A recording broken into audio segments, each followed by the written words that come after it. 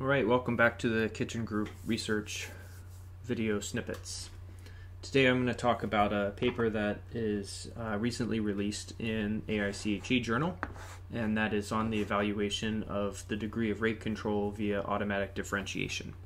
So you probably know I've been talking about automatic differentiation for a while, and this is one of our most significant new works that shows what we can do with it. So this work was done by Yilin Yang and Siddharth Achar. So congratulations to both of them for this wonderful work. All right, so in a nutshell, what the degree of rate control is a kind of a normalized sensitivity analysis that tells you what reaction steps in a mechanism are kinetically relevant. So you can think of it as like which step will have the biggest effect on the rate if you could increase the rate of that step or decrease the rate. And I'll show you need derivatives to get this sensitivity, and you have to take the derivative of the reaction rate with respect to rate parameters. Now, if you don't have an analytical solution for the rate, it's kind of tricky, and most people would resort to something like finite difference approximations.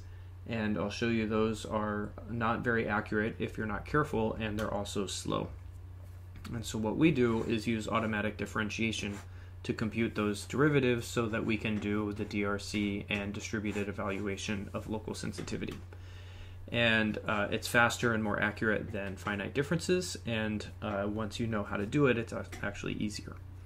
So we use Julia for this work, mostly because it had the right kind of solvers that were differentiable, but it's possible to do a lot of this work in Python as well. Okay, so the mathematical definition of the DRC, the degree of rate control that we're interested in, there's a couple of different versions of it, but we'll focus on this one at the bottom here. It's similar to this one up here. But basically R is the reaction rate, and it depends on all the rate constants and the pressures and the temperatures under the conditions of interest. And we just need to calculate the derivative of the log rate with respect to one of these free energy parameters. This can be the free energy of an adsorbate or the free energy of a transition state, etc. And this quantity then tells you how sensitive the reaction rate is to that parameter.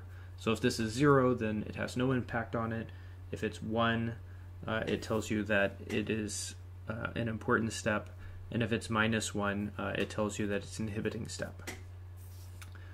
So getting these derivatives is not easy, and so we use automatic differentiation. And just to give you just a real quick kind of idea of what automatic differentiation is, the thing on the left here is a graphical representation of a program. Let's say we have a function here. We have x1 and x2 going in. They get combined, say, by multiplication, or here you multiply it by a number, multiply it by another number, subtract those two numbers, take the log of it, and then combine it with this, and out comes y. And if you wanted to calculate dy dx1, then you can follow this kind of path where you have these variables w1 and w2, and you work through what the derivatives of these things are, and you apply the chain rule at each node in the graph. And that's essentially what happens in our program, is that we write a function that has some arguments x1 and x2, and it has an output y. Let's say this is the rate, and these are those parameters of interest, and our program can automatically calculate the derivative. All right, so here's like a simple example that we worked out just to show what the challenge is. If we have just this two-step reaction mechanism, A plus an empty site goes to A star plus B goes to C, then the rate of production of C is given by this long expression. And to calculate the degree of rate control, we have to calculate the derivative of this expression with respect to parameters that are within inside these k's.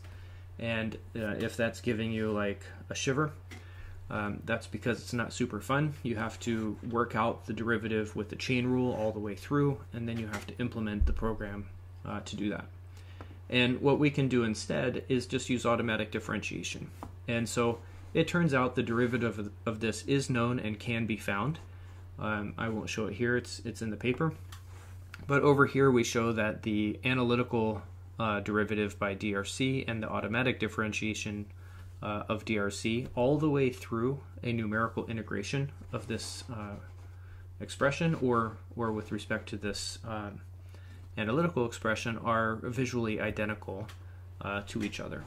And it's much easier to do the automatic differentiation than it is to work out the derivative. We can do more complex examples. So here we have a 7-step reaction mechanism, and here there is no analytical solution to the steady state degree of rate control. You have to find it using root finding, and it turns out we can use the implicit derivative formula to get the derivatives that we need, and we're readily able to calculate the degree of rate control for all of these steps. And you see here that only step 4 is kinetically relevant, and all the other steps are basically not having an effect on the overall rate. And then finally we looked at a very complicated 17-step reaction mechanism. And on the right here we compare automatic differentiation with a couple of different finite differences. And you can see with the different step sizes here that depending on the specific one that we're calculating, you get these little oscillations, or you get inaccuracies, and you have to be really careful to make sure you don't have a step size that's too small or that's too large, just to find the right balance. We don't have any issue with that in automatic differentiation at all. It is faster and more accurate than using finite differences. All right, and then the last thing we looked at was a different quantity that needs derivatives, that is the DELSA, which is related to a local sensitivity analysis. And that happens to be useful because we have parameter uncertainty. When you have the rate constants, we never know them exactly. And that uncertainty can lead to uncertainty in the DRC, or in which steps are important. And so this quantity down here is also related to a derivative, and can be used to see how sensitive is the importance of a step with respect to the parameter estimate.